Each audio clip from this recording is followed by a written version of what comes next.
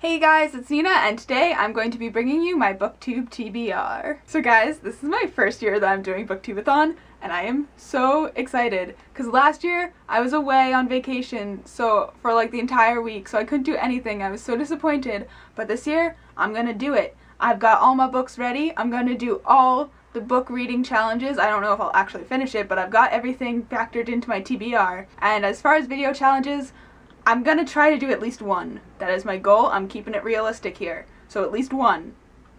Hopefully I can do that. So let's get to these reading challenges though, because I'm so excited. The first challenge is to read a book with blue on the cover. So for that, I'm going to be reading The Assassin's Blade by Sarah J. Maas. And this cover, it's like a library edition, so it's kind of shiny, but it's blue. It's very blue. And the great thing about this is that it's a series of short stories, and it's got 5 novellas in it.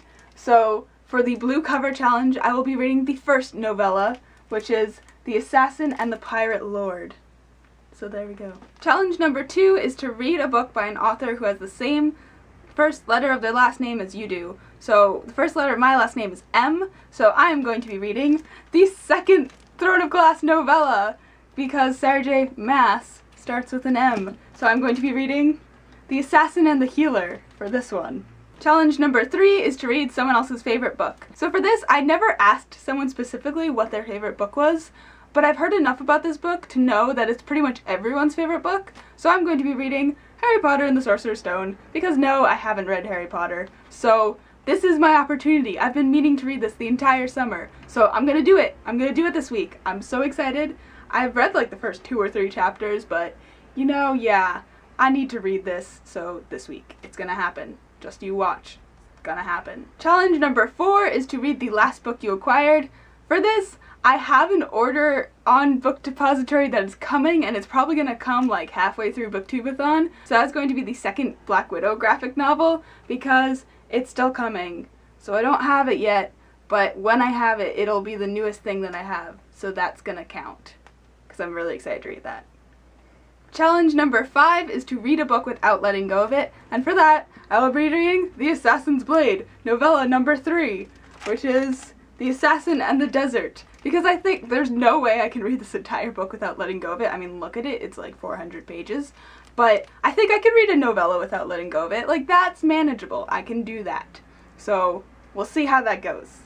Maybe I'll vlog that, because that's going to be really interesting. Challenge number 6 is to read a book that you really, really want to read. And for that, I will be reading novella number 4 from The Assassin's Blade, which is The Assassin and the Underworld. Because I really, really want to read this, because I just finished Crown of Midnight, which is the second book in the series, and these are like prequel novellas, and I'm so excited, because I need to read more of this world, because I love it. And the last challenge is to read 7 books in 7 days, which I don't know if this is actually gonna happen because I'm a slow reader, but it might happen. I'm hoping. I should at least read 5 or 6.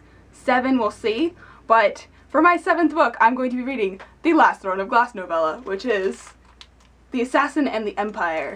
So, yeah, I've said enough about this book, but if I finish this entire book and Harry Potter and the graphic novel, that'll be 7. So maybe I'll be able to do that, maybe not, but I hope I will. And that's pretty much it for this video. I hope you guys enjoyed this.